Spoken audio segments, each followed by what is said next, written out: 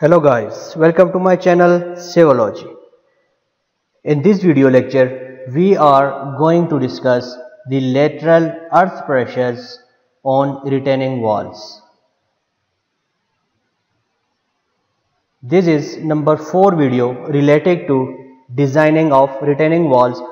Before this video, we have discussed some basics of the retaining walls before we going to start the designing of retaining wall. These basics are very important in order to design a retaining wall. So if you haven't watched the previous videos, you are requested to please watch that videos. That will definitely help you in designing of the retaining walls, as these are the basics. If you don't know the basics, you will not be able to design a retaining wall. Similarly, this video is also one of the basics of the designing of the retaining walls, and we will discuss the different earth pressures on retaining wall, as you can see over here, which is called as passive earth pressure, active earth pressure, or at rest earth pressures. And there are few formulas which we will also discuss, and you will have to learn and remember these formulas to design the retaining walls. So let's start our today's topic.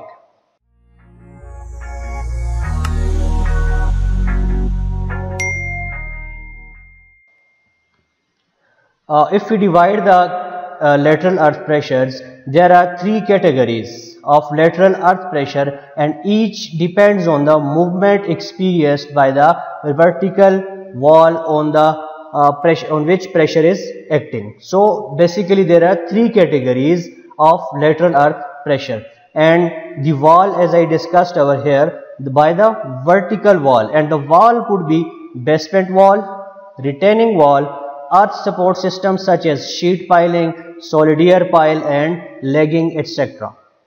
So the 3 types of earth pressure are at rest earth pressure, which is denoted by T0, and the second one is, this is the example of at rest earth pressure. We will discuss these 3 types one by one in upcoming slides.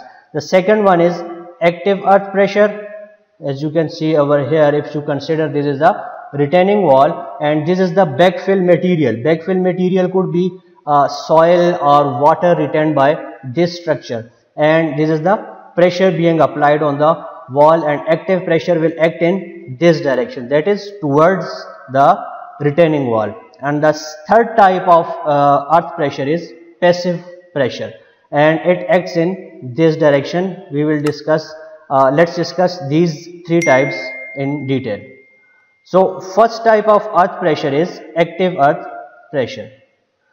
The active earth pressure develops when the wall is free to move outward, such as typical retaining wall, and the soil mass stretches sufficiently to mobilize its shear strength. As you can see over here, if this is the retaining wall and this is the backfill material, as I told you before, backfill material can be water or the mixture of soil and water, or the combination of earth, stone, rocks, whatever the retaining material. For the purpose we are going to construct the retaining wall is to retain the material. The retaining material could be soil, water, rocks, etc. So the active earth pressure is the pressure which move the, or you can say which tend to move the wall away from the soil or outward away from the soil, and it is denoted by PA and is given by this formula. Okay. The second type of earth pressure is passive earth pressure and is denoted by PP. P is for passive, similarly A is for active. Okay. And if the wall moves towards the soil opposite to the active earth pressure, passive earth pressure is, as you can see over here, acting is in this direction, and it tends to move the wall towards the soil. Then the soil mass is compressed, which is which also mobilizes its shear strength, and the passive pressure develops. It can be determined by using this formula. TP is equal to gamma H and this formula, where, as you can see over here, this is called lambda, and lambda is the density of earth retained. As I told you before, whether it is water, soil, or whatever the type of material is, it depends upon the density of that retained material. Okay, and height is the h is the height of the retaining wall. This is the height of the retaining wall. It also plays a very important factor. And the third one is angle of repose. I will discuss the angle of repose in detail in my next video, but in short I will tell you that it is the as you can say, it is the friction of the material being retained, friction between the particles of the material being retained, and it is the natural alignment, you can say the natural line it adopts with the horizontal. As you can see over here angle of repose is 0. If the retained material is in this direction, then the angle formed here is called as angle of repose. Okay, we will discuss it in next video. Okay, and the third type of lateral earth pressure is at rest earth pressure.